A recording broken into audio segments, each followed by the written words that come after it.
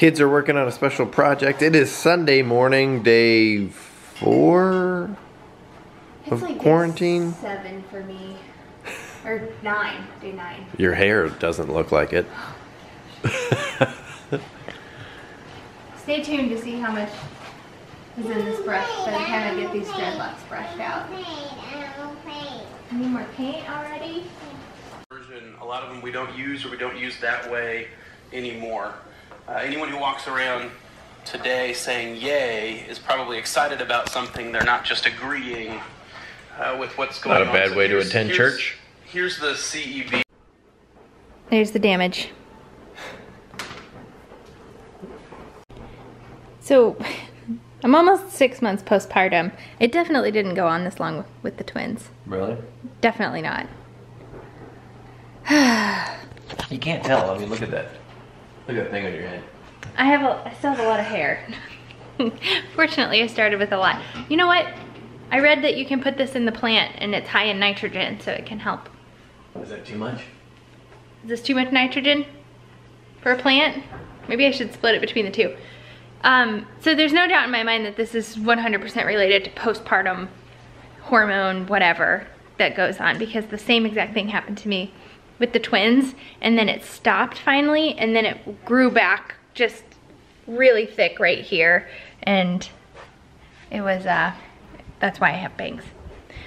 So the same thing's probably gonna happen, and it'll just be interesting to see, now that I already have bangs, what kind of like hybrid bang situation I'm gonna have here in a few months. It'll be very interesting. Do you wanna do a quick update on the kids' independent playtime? Spotty. Spotty at best. Bear is... He's so good. Bear is the man when it comes to independent play. Lyndall, however, is not. She struggles a little bit. She struggles. She's exactly like her mother. She needs to be around other people. She gets anxious. She's Rachel's clone. So, as you can imagine, she struggles a little bit. But, like, then once she gets distracted and does, like, her sticker book or whatever, then she's good to go. But it's just kind of streaky. Bear? Awesome. So this whole being quarantined thing, I don't think I'm gonna shave. Why would I? I don't know. I won't shave either. Cool. So what's hilarious and a little weird, probably the best thing for these guys about cloth diapering, they really love to watch us put their poop in the toilet and to watch it get flushed down. Exactly. Bye, Poopy. Bye, Poopy. So do your kids like to see that? TMI? Okay, you can do mine, honey. Oh, that feels so good. Good job. Thank you, honey. Does it look good, Lyndall? Yeah. Thanks so much. Aw, thanks, honey. Couldn't agree more. Oh, okay. Okay.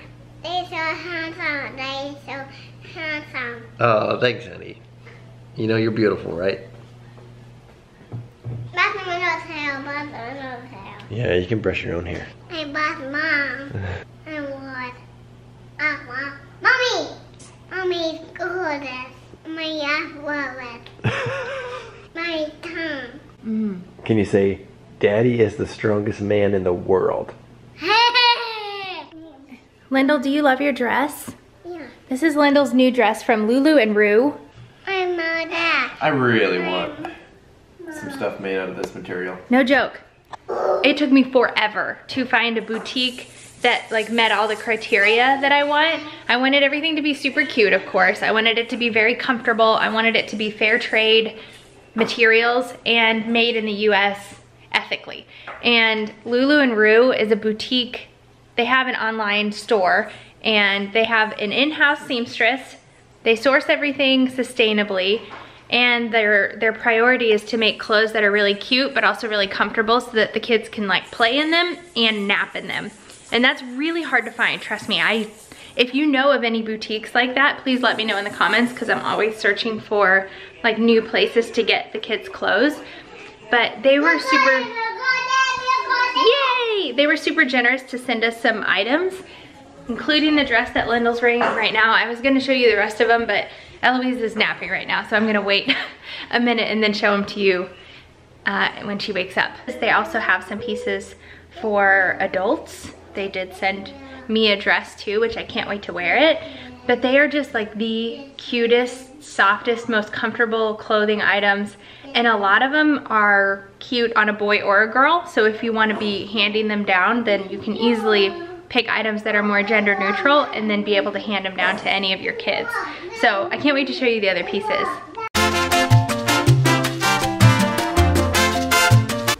Hey, mommy. Hey, daddy. Daddy is Mine is beautiful. Mine is handsome. Oh, thanks, buddy. Mine is double. Double. Mine double.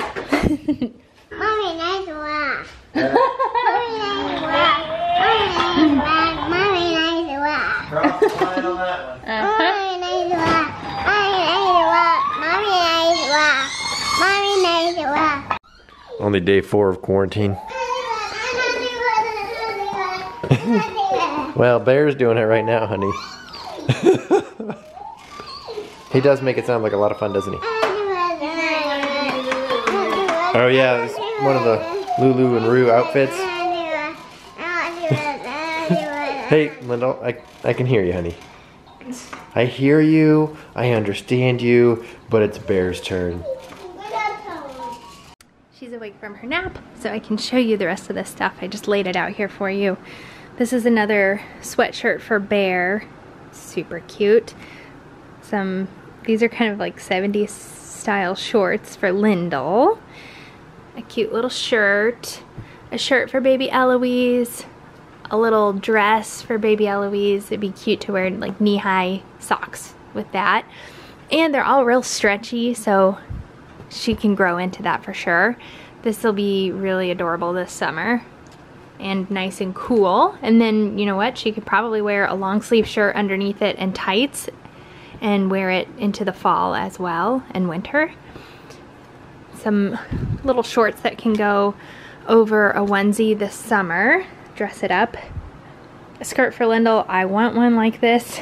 And this is like a little suspender skirt for Lyndall as well. Same thing, like she could probably wear these this summer and fall and just dress them differently. And then this one is for me. So dang cute. They are really thick, really soft, super high quality. So I hope you guys check them out. It's Lulu and Roo, and we'll leave a link in the description. Like I said, not sponsored, just really, really love the stuff. So last night we got a couple of scares. Well, the first time it happened was 2 days ago. Oh, it was 2 nights? 2 nights ago. So we used the Owlet Smart Saw. We used them on the twins, loved them. We used them until they were 8 months old. At least, yeah. And we never once had a red, well actually we did have one red alarm. You can get alarms for improper sock placement, that's yellow, I think. You can get an alarm for being too far away from the base station, that's a blue alarm. It has like the sock that connects to its base station, and then that base station reports to your phone. And so if the base station and the sock are too far apart, you'll get an alarm. But those are both yellow and blue. A red alarm truly means that, well, I say truly, it means that the oxygen level has dropped below, I think 80% is the cutoff, or the heart rate has gone above 185 or something. Don't quote me on those numbers. It's if the heart rate or oxygen levels are out of the normal range. Thanks, Iris. And that happened once, briefly, very early in the morning yesterday, and then it was happening consistently from 4 to 5 a.m. last night. And I kept going in, making sure, you know, she looked like she was breathing, made sure she was breathing. I ended up ultimately just feeding her and putting her back down. But, so what's concerning is usually when there's a false alarm for either oxygen or heart rate, it's just one of those two that goes out of the normal range. But with Eloise, her oxygen dropped and her heart rate spiked at the same time. It gives you this cool graph. I can insert a picture here. A cool graph of both the heart rate and the oxygen levels throughout the course of the night. These are really, really cool things to have. They are definitely a luxury item, but if you can afford it, highly recommend. So anyway, I guess because those two things are happening simultaneously, it's a lot more concerning and warrants a visit to the pediatrician. However, it's the weekend for one, and we're in the middle of a global pandemic. So going in to the pediatrician's office is a little concerning for me. So I'm chatting through the app with somebody from Owlet, and they're helping me troubleshoot. They're checking the sock placement on her foot. So I literally sent pictures of the sock on her foot. Hopefully it's just a matter of changing up the size. But I think because those two things were happening together, it was, and was your baby laying still and sleeping when you received these alerts? Yes. I guess sometimes when they're eating, their oxygen level drops normally. Just makes sense, because yeah. they're eating and swallowing. And so that you can get some alerts. Oh, shoot. I thought I exited out. So you can get false readings if you're doing that, but she was laying in her bed when this happened. And she was laying on her side. And so, like, do you want to talk about what our theory was because she was laying on her side? Yeah. Or what my theory was? Well, Rachel asked the question, like, well, if your leg falls asleep, would that make these readings weird? But your heart rate wouldn't spike if your leg fell asleep. You wouldn't think so. I mean, maybe your oxygen would drop a little bit in that leg. Yeah, if it's reading the oxygen on her foot and her leg fell asleep. Yeah, but your heart rate wouldn't spike. Right, I know. Well, what's really scary is they just confirmed the first case of COVID-19 at our local hospital. So we really don't want to take Eloise in. Exactly, it's here. Right. And she is recovering from surgery still, technically, so. You know what's really, really scary though is the first sign of this is shortness of breath. Like just a dry cough, which she's not coughing, but. No. And no fever, no other symptoms. Think about the possibility that this is like the first sign of, I don't want to think about it. Right. Oh, that was quick. Those are my army gloves. That's where the wheel, that's where those wheels. We had a big truck, big tractor. I didn't know you already had socks on. Bear, where are we getting ready to go? And Mama Papa's house. We're having a Thanksgiving dinner. Rather than just be in and be depressed, we're gonna celebrate. We're gonna give thanks. We're just spending a lot of quality time together and really just having a lot of fun, kind of making the best out of it. So we're like, why not do a Thanksgiving dinner tonight? So Rachel just asked Bear what toy he wanted to take down to Mama and Papa's. He said the tent. How's the Thanksgiving dinner? Good?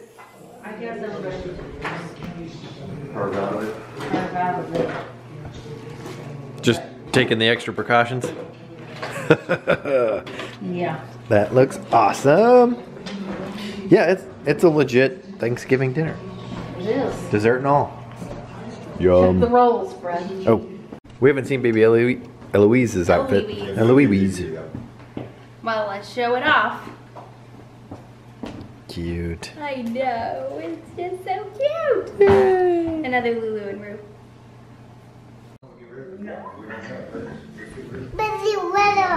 So we're doing a video conference with Jen, which is, oops.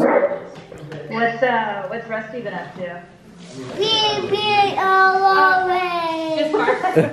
Baby Eloise. Just barking a lot, really. Yeah. Yeah. He's good. So Jen is Eloise's godmother, and she's out in Beaufort, South Carolina. So it's good to catch up with her. She's got a dog named River, getting so big. Speaking of getting so big, look at those cheeks. Holy cow.